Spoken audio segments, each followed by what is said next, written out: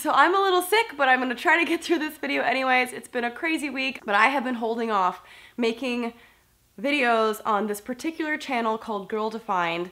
This is the first video in a series of several videos that I plan on making, but this is the first one that caught my eye. How Christian guys describe a godly girl. I had a very hard time getting through this video because, man, it's misogynistic. And like, I say that word normally very carefully because I hate that ultra-feminist vibe that people tend to have when they say, oh, this is misogynistic and down with the patriarchy. But this here is like the opposite extreme. This is like super religious dudes who think women belong in the kitchen, and I'm not kidding. I define a godly girl as a girl who is wholeheartedly pursuing God with her life. Ah, damn.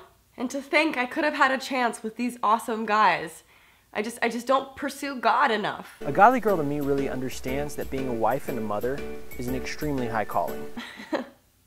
Okay, being a wife and a mother can be very fulfilling for a lot of people. My issue with this video is kind of the implication that that is the highest calling to which a woman can achieve, or rather a girl. They never say woman. Like, the ultimate dream that you should have if you're a woman is to be a wife, to be a mother, and to serve the Lord. That's it. So to me, a godly girl is a girl who loves the Lord with all her heart and wants to serve Him. Wants to serve Him. They use this word serve and servant throughout the video. I'm kind of detecting a theme. I really admire when girls dress modestly. Oh, there we have it. There it is. Damn, my chances of getting with these sexy dudes just keeps getting further and further. Dresses modestly, man. Now they're telling us what to wear. But wait, there's more. I really admire a girl who is content with where God has her in life. A girl who is content with where God has her in life.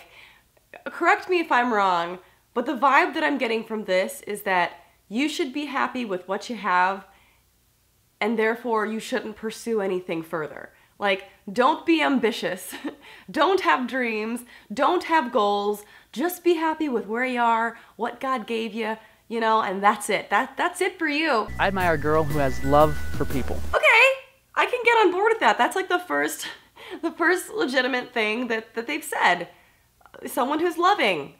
Okay. I know a girl who really prioritizes God in her life. Every morning she talks with the Lord through prayer and reads her Bible and really just yearns to hear from the Lord. This clip is the one that really got to me the most, I think.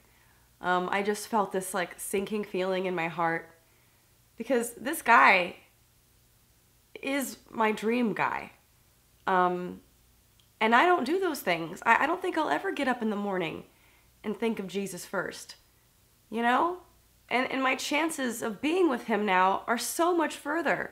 You know, what is the purpose of my life now? The qualities I admire most in a girl are having a servant's heart and doing things when she's not told to do them by her parents. Oh my God, he keeps getting sexier and sexier. Having a servant's heart and doing things before she's even told to do them. You don't even have to tell this bitch what to do. She just knows. She does her chores. She makes you dinner. She feeds the baby. She gets down on her knees and pleases Jesus. A godly girl to me spends time with the real people in her life rather than spending all her time on social media. To a degree, I get it. Like, you don't want to spend all of your time on the phone or all of your time on the internet, but like, this rule applies to everyone. Dudes are just as attached to their phones as girls are. What I find unattractive in a girl is someone who is totally self-focused. What I find unattractive in a girl. So of course you don't want to have someone who is selfish, but the problem here is they're not saying anything else that is encouraging a woman to be an individual, to be creative, to be independent, to have her own career path, to have her own goals and ambitions and dreams. It's all very much focused on serving other people. So right, you don't want someone who is selfish, but at the same time, like, encourage some kind of individuality. I find a girl unattractive. I find a girl unattractive when she tries to draw attention to herself. Again, you don't want someone who always has to be the center of attention, like, everybody focus on me all the time, it's about me. Like, you don't want that in your life. But like, to never draw attention to yourself ever is like to never be proud of something, to never display something that you've worked hard on, to never have someone congratulate you for some kind of success in your life. Like, they don't put any of these things in context and it just comes across like very demeaning. Am I off base? Please tell me in the comments below, am I off base by getting like a really creepy vibe from all these dudes? I find it unattractive when a girl is really loud and boisterous. What? Like, what? When a girl is loud and boisterous, like, you mean someone with an outgoing personality? God doesn't like that. God likes a woman who sits down and keeps her damn mouth shut. It's really unattractive when a girl dresses immodestly. Tell me some more about how I should dress. Tell me what clothes I should wear, please. Explain this to me. Qualities I'm praying for in a future wife would be definitely servant's heart and having the joy of the Lord. Unfortunately, sir, I will never be your future wife. My loss. I'm looking for a girl who has a passionate love for being a wife and for being a mother. Again, like, there's nothing wrong with having a passionate love for being a wife and being a mother. These are things that I hope that I have one day. But like, you don't ever mention anything else. A passionate love for something that she's pursuing outside of her motherly, wifely duties. What about a passion for a career, passion for music, passion for art? Why does everything have to be so focused on being barefoot and pregnant in the kitchen? I just want to thank all the godly girls out there who are striving to honor God with their lives. Ugh, guy-wise, I just kind of want to punch him in his face. So in summary, the highest quality that you can have as a woman, or rather a girl, is to marry one of these pathetic losers, bear their children, and serve the Lord. That's right, ladies. All you have to do to score one of these sexy men is to get your barefoot and pregnant ass back there in the kitchen where it belongs. Hopefully you can make your hubby dinner before he gets home, and if you have time, you can even pray to Jesus too. That's right, women of the world, you hear that? All you have to do to be appealing is to have no further ambitions than being a wife and a mother. Keep quiet, dress modestly, and stay off the internet. There's scary things like knowledge out there. Turn off those brains and turn on those ovens, and you too can score one of these average-looking, arrogant, pathetic fuckfaces. Hurry now before they're all gone. See, I just look me for a girl who loves her son Jesus. I really love when a woman makes me dinner. Now, and when she makes me dinner, it better not fucking be late, because I get home from work and I am hungry. I like me a woman who lets me have my way with her whenever I please. I mean, how else is she gonna make me some babies? I mean, I get home and I say, woman, have my children, you know, and she does it. But that's what God wants, you know? It's not that I want it. And I'm just saying that God wants it because I want it. It's because God wants it. I just don't really want her to have any goals or dreams of her own, because that's something that intimidates me. She should not go on the internet. You can find out all kinds of shit on the internet, like knowledge about things that I don't want you to have knowledge on.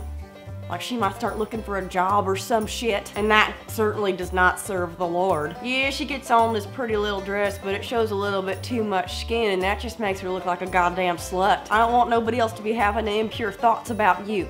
And if they do, it's your fucking fault. And of course, I say all this in the name of the Lord. Who knows? Hopefully I get laid one day. So out of curiosity, I tweeted asking the men in my audience who are atheists what they look for in a woman. Honesty, intelligence, fun person to be around, communication, that's important, independence, holy shit, open-mindedness, educated, sense of humor, intelligence, good conversation, reasonable expectations, willing to accept me for who I am, someone with similar interests and passions. And there's my boyfriend. Intellect, confidence, rational approach to life, sound moral foundation, intelligence, common sense, just being herself, wit, intellect, literacy, confidence, life balance, intellectual curiosity, intelligence, humor, happy-go-lucky, intelligence is the most attractive quality, rationality, intelligence, critical thinking, sense of humor, being interesting to talk to. You can see the theme here. Note that none of these religious dudes, not one of them, mentioned intelligence. Not one. Not one of them mentioned creativity. Not one of them mentioned confidence, independence. Basically anything that makes a person themselves, unique, an individual. None of those things were mentioned. Now, granted, I will say this before everyone jumps down my throat in the comments.